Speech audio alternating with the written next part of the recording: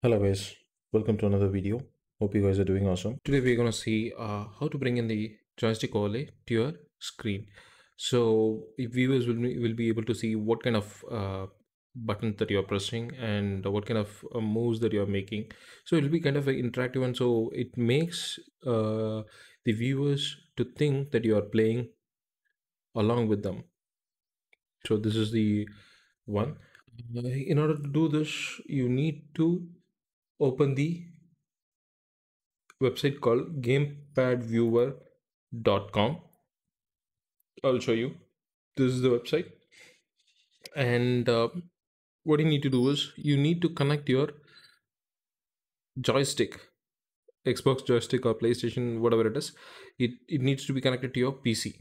Without that, it will not display whatever that is selected. So what by default it will say as currently viewed as none. So you need to change it to player one, and you need to select whether it is Xbox One or whatever that is. And in my case, I have PlayStation 4. So if you guys can see this,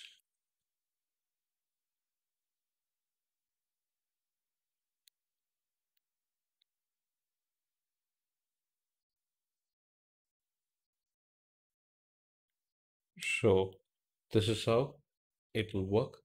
You can change the color here, and similarly certain you can tweak around with the background colors and these things. I wouldn't recommend you to do that. So once this is done, what you need to do is, once you are satisfied with this, just click on it. Click on generate URL. What you need to do is click on add new source, click on browser source, click on add source, add new source.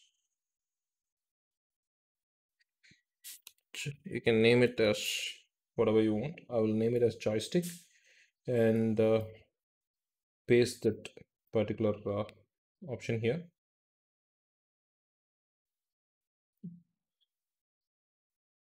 So this is where the joystick is, but the problem is our joystick is,